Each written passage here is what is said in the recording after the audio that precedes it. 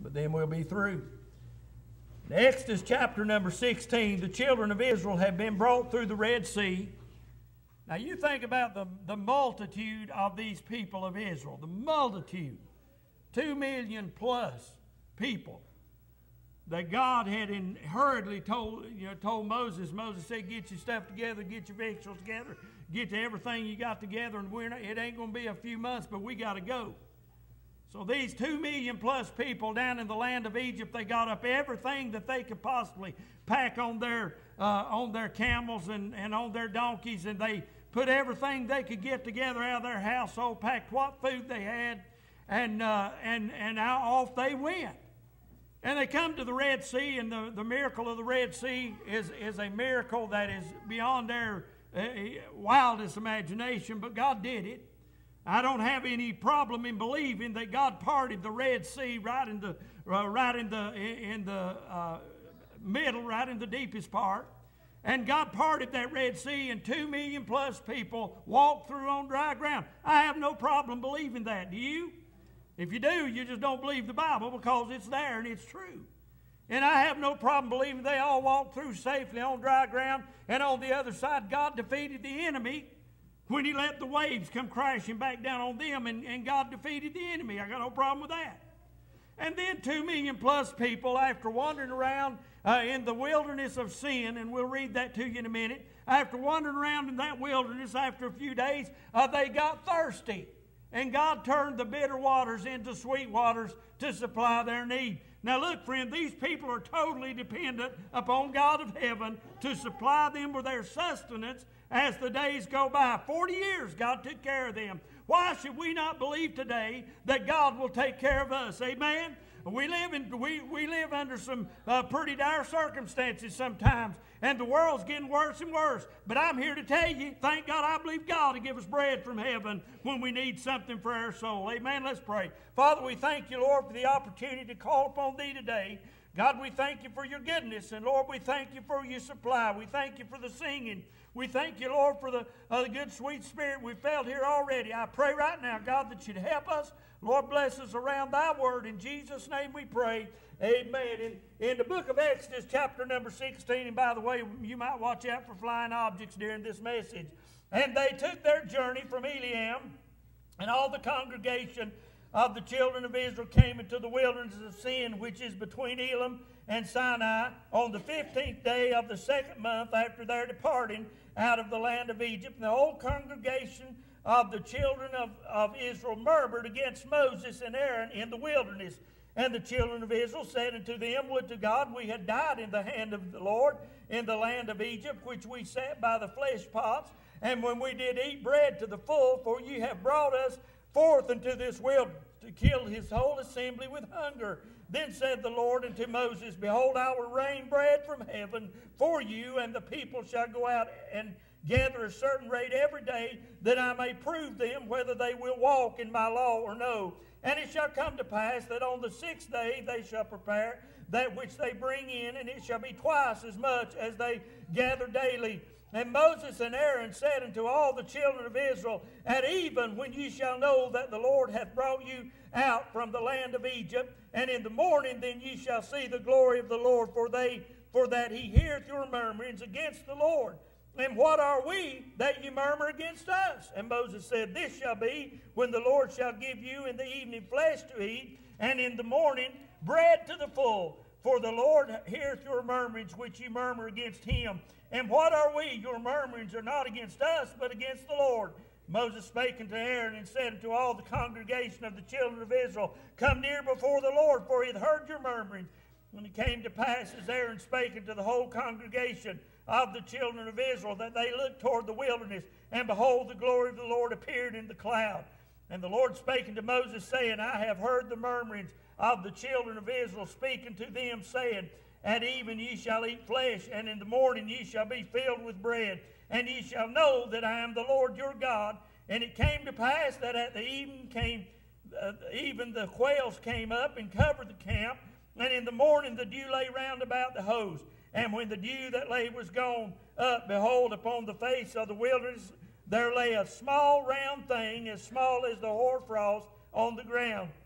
And when the children of Israel saw it, they said to one another, It is manna, for they wist not what it was. And Moses said unto them, This is the bread which the Lord hath given you to eat. Now, friend, we see the whole story here, how that the children of Israel, 2 million of them now, and you think about it, we'd be in the same shape, 2 million of them now was in the wilderness. Now, how much groceries does it take to feed 2 million plus people? How many loaves of bread would it take to feed 2 million plus people? How many quails would it take to feed 2 million plus people? And they didn't have it. What they had was the bread, the flour, the grain that they might have gotten brought with them, and what few cattle and what few other things they had brought, the goats and the sheep, whatever, that they had brought with them. And friend, what was happening was they were eating what they had, and they soon saw that the bread was going to run out.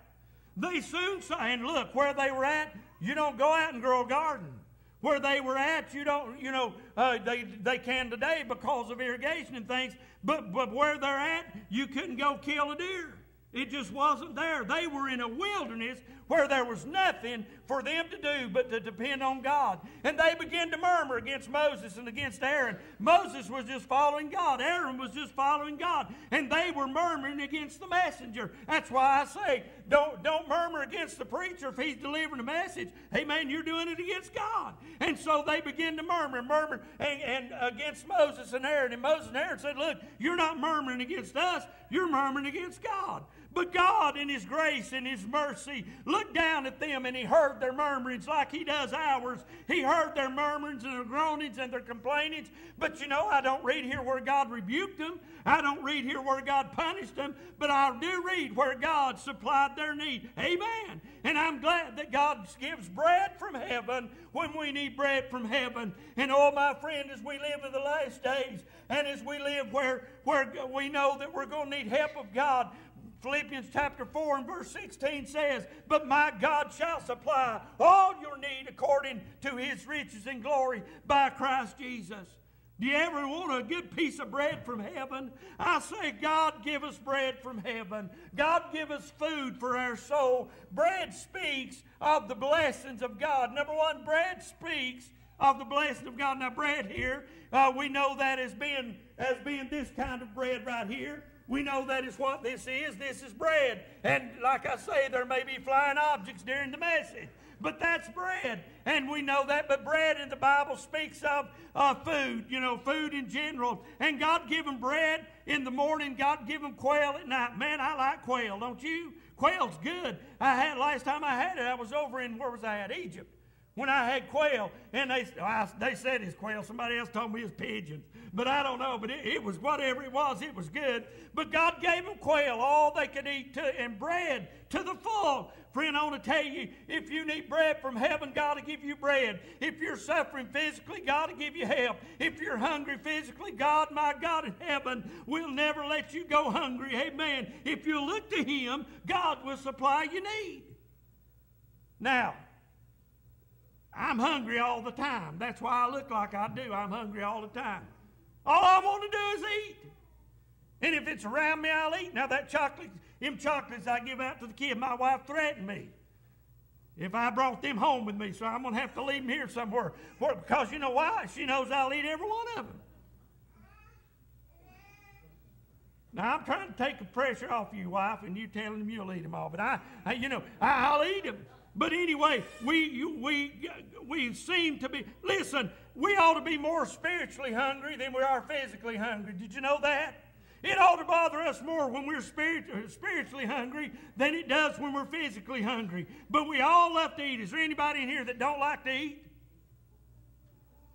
I don't see a hand raised nowhere. Now, how many of you like to eat?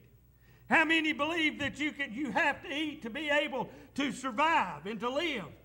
Listen, friend, if we're going to survive as Christians, we're going to have some bread from heaven, amen? And we're going to have to eat of the spiritual things, of the good food of God, if we're to have the strength and the nourishment to go on. What happens if I don't eat? Now, I could go several days without eating and without getting too weak. I've got enough fat supply stored up to last me for a little while. I might get weak, but I'd live a long time. I'd outlive a lot of you in here because I've got a little more storage, amen? So in a way, that's a good thing. Amen. It's a way, that's a good thing. Because you can live a lot. That's what a bear does. He lives all winter off of the fat that he's stored. So I might live a little longer than some of you. And that could be a good thing. But I want to tell you, friend, if we don't eat physically, we'll starve to death. The children of Israel knew that if they didn't physically eat, they was going to starve to death. But I'll tell you something that's much more important than our physical food today. It's the bread that we need God to send down from heaven to us. Amen. As believers, the church needs bread to be sent down from heaven, that it might supply us and it might fill us with His glory, and we might fill us with the strength and the character that we need to carry on in this life. God send us some bread. Amen. God send us some bread from heaven. Amen. God dump a loaf of bread on us from heaven. Amen. God send it down. Thank God, I'm looking for the day, friend, when God sends bread down from heaven. Amen. And don't worry, I'll clean up the mess. My wife said, what in the world do you need? Hey, I want you to know, friend, we need more than this right here. This is good bread, but we need more than that right there. We need bread from heaven for our souls. Amen. What does bread speak of in the Bible? Number one, bread speaks of the blessings of God. Who in here don't need the blessings of God on your life? Is there anyone that don't need the blessings of God on you? I say God bless us. I say God bless us with a double portion of the Spirit of God. God bless us with your presence. God rain the Spirit down upon us. You say, preacher, you don't believe in the Spirit of God working today. I'm telling you what, friend, if the Spirit of God don't move and if the Spirit of God don't work, we'll die. Amen. Every one of us will die if God don't rain down upon us bread from heaven. If God don't rain down upon us spiritual blessings from Him, we'll all die and starve to death. You know what's wrong with most Christians today? They're malnourished. They're malnourished. They don't have nothing to eat. Listen, God help us. I pray God help me to feed the people. No matter what else I do, God help me to feed the people. And you know what? I'm around people and they're malnourished. You talk to them. And they don't go to the grocery store to eat on Sundays. They go to the grocery store to buy physical food, but they don't go to the church, the house of God, their grocery store to get the bread from heaven, and they don't eat all week long. No, they don't open up the Word of God all week long. And they try, and if they do come to church and they do get in the house of God and the preacher's trying to feed them, what'll happen? Sometimes they'll founder themselves trying to get it all at one time, but it don't last forever. I ate breakfast this morning. I get up and eat my oatmeal, I get 3 pieces of bacon and drink a cup of coffee. That's what happens every day. Unless I miss out and then it's McDonald's for a bacon, egg, and cheese biscuit. So I try to make sure I eat before I leave the house. It's good for me. So that's what I eat. And I've already ate that this morning, by the way. But guess what? I'm getting hungry again. Amen. I'm getting hungry again. Why? You say, but preacher, you just ate 2 or 3 hours ago. Yeah, but that's the way you are. Hey, when I get bread from heaven, it lasts me for a good little while. But thank God, friend, I need it again. I get hungry for the Word of God. I get hungry for the things of God. And I'm praying, dear God in heaven, send me some bread from heaven that I might eat it and that it might supply my need and it might give me some nourishment and some strength to carry on every day. Bread from heaven is necessary. Bread for our souls is necessary. Bread for our physical being is necessary. Bread, the blessing of God, you and I have got to have. Listen, if God didn't bless us, none of us would be here this morning. God blessed you with enough health and strength to get up and come to church. And if you didn't eat this morning, it's probably because you just didn't have time or you just didn't want to and you're waiting till after church. Waiting for the preacher to get through so you can go down and eat at the restaurant or go home. That pot of beans Mama's got fixed. Amen. Oh, I left here last Sunday and I went to the oh my goodness, to the biggest feast. Did y'all know did you notice that I just ate 1 plate of food? I did not go back for seconds. But that plate of dessert was about as big as my plate of food.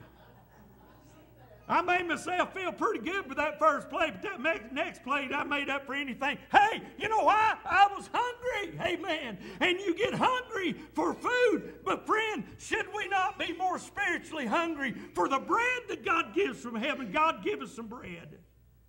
God, give us some bread from heaven. It might feed our souls. It might nourish us. God, give me what we need that we might carry on. Listen, you're living in a world of sin. You need to be able to not sin.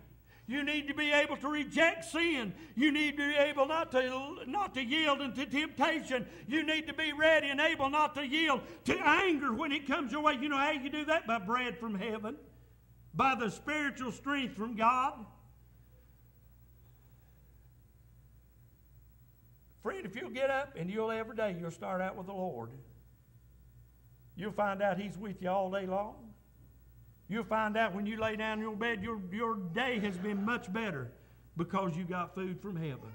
Now, if you're here and you don't know the Lord today, you're sitting there wondering what in the world is that preacher talking about. I'm talking about, friend, the bread that you get when you're a believer, when you're a child of God. I'm talking about the way God feeds you and God nourishes you and what God does to help you keep a smile on your face. No matter what's going on in life, God will help you to smile because He's feeding you spiritual things from heaven that the lost man ain't got a thing, don't know what to do with, and don't know anything about. Preacher, I'm lost. What do I do? Believe on the Lord Jesus Christ and thou shalt be saved. Come down to the altar and get right with God. God will save you. And you can enjoy, too, the spiritual bread. Hey, the Egyptians didn't come up and partake of their spiritual bread in the wilderness. God supplied it for His people. Amen? And God will supply bread for His people. Bread speaks of the restoration of your spiritual self. Bread speaks of that. Hey, I'm going to ask you a question you can answer honestly or you can lie to me about. It's up to you. But how many of you here this morning have ever backslid on God? Every hand's raised. That's what I expected or else. I needed to talk to you for a long time. You know what happened when you got right with God? You got hungry for the things of God. You got hungry for what God might have. And listen, I did. I got hungry for what I was missing. I knew what I was missing. Sometimes I miss my mama's cornbread. My mama bakes the best cornbread in the world. I'm sorry, Thelma, yours is good. But my mama bakes the best cornbread in the world. It ain't hot, it's just right.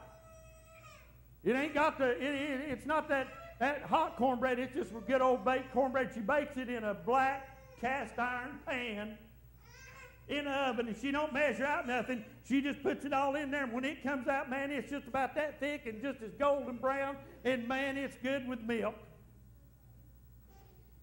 And sometimes I get to wanting that, and I go, Mama say, and she don't do it as much as she used to because I won't let her. But she'll say, son, you want me to bake you some cornbread? And not as much as you used to, probably 95% of the time now. I say, yeah, I'm going to bring you some cornbread. You know what? Because I got hungry for Mama's cornbread, amen? But you know what happened when I got out of the will of God and got out of the plan of God? Oh, I said, God, I'm hungry for the bread from heaven, amen? I'm hungry for what God's got. And God, will you send me some bread from heaven? And God rained the bread down. Hallelujah, God. And I got right with the Lord, friend. And I'll tell you, when I get hungry, I go to God and I say, God, give me some bread. God, I need some bread from heaven. Lord, will you supply me? Will you give me bread? That's what I need to enjoy my spiritual life. I gotta have bread. I gotta have some food.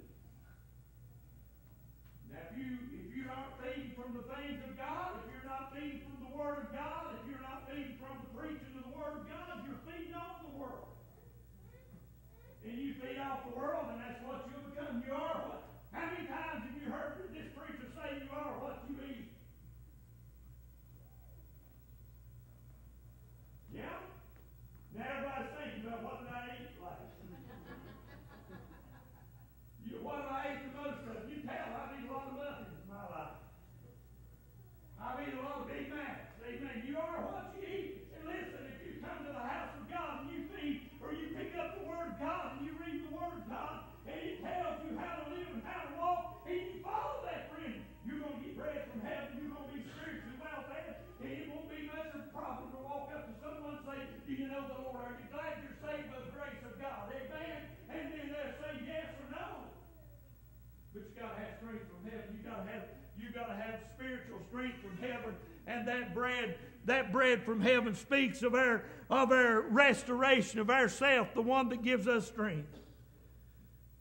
Y'all are praying harder. I'm getting wore out quick one. But bread from heaven also speaks of the energy to survive. Amen. These little kids want to drink this stuff a while ago.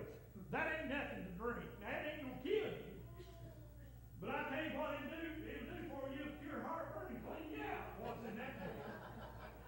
It ain't going to give you no energy. But bread from heaven is what gives us the energy to be a Christian. Listen, if it wasn't for God, if it wasn't for the bread from heaven, we'd shrivel up and die spiritually. We'd dry. And we'd be, where you'd be this morning, if it wasn't for bread from heaven, you'd be sitting in the house somewhere. See, people go dying out when they start not getting in the house of God, they go dying out. They ain't got no spiritual strength. But we need that. We've got to have that bread from heaven to give us our spiritual strength, our spiritual nutrition. We've got to have that bread from heaven to give us the energy to survive. And I need energy. I feel pretty poorly this morning. I just don't feel real good. I think I'm wore out. I don't think I'll go to church today. I just don't feel good. I just don't feel like going to church. I'm not going to church today. Well, guess what's going to happen? You're going to get hungrier. You're going to get hungrier. Now, sometimes, not very often, but sometimes I'm not real hungry. Not very often. But you know what happens? In just a few hours, I'm starving to death. I should have ate when I could. Amen?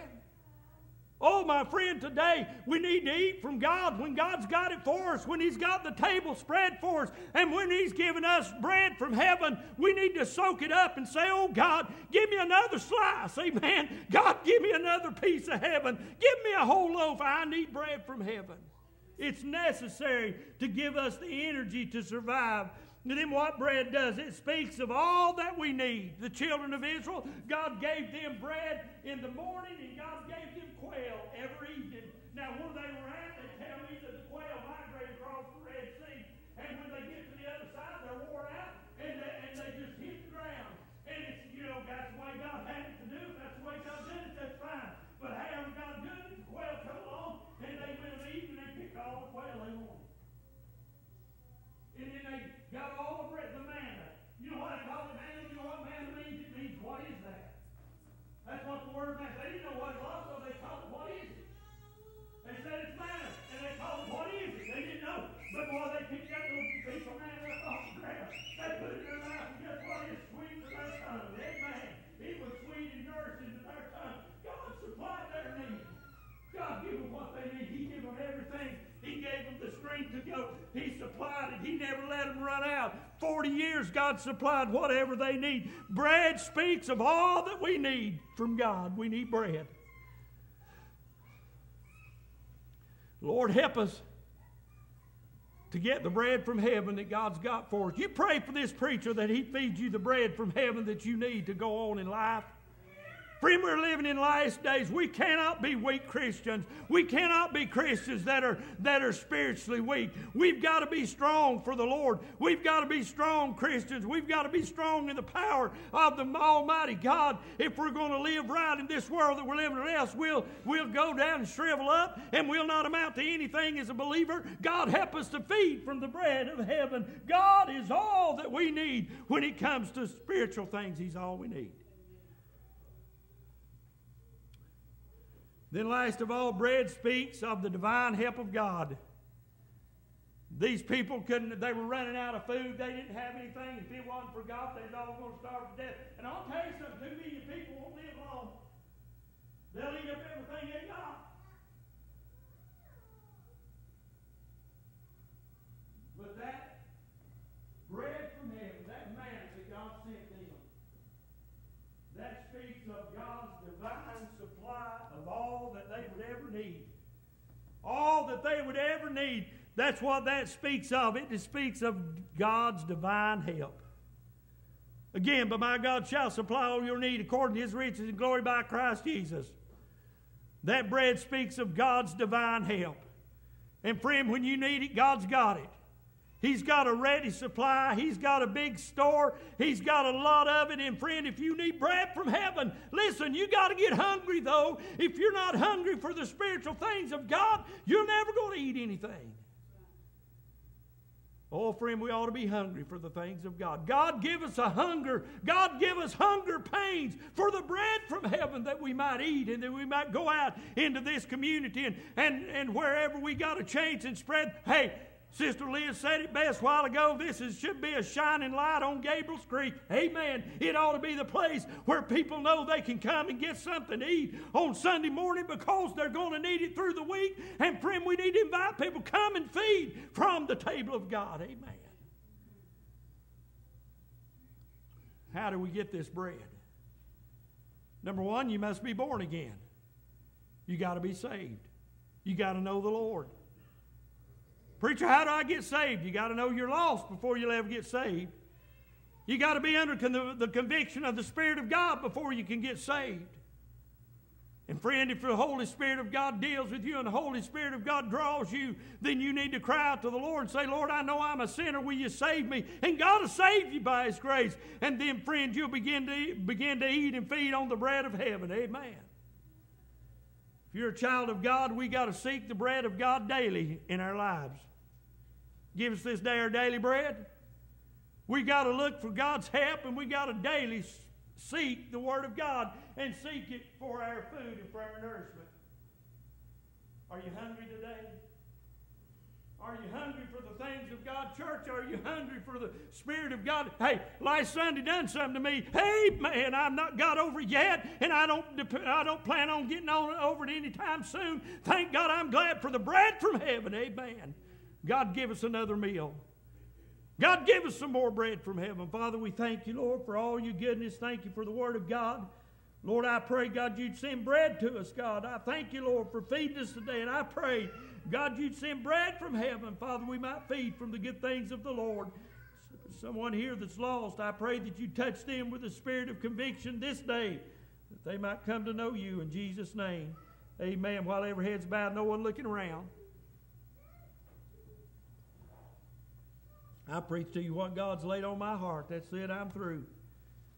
I wonder if there's someone here this morning say, Preacher, pray for me. I'm lost.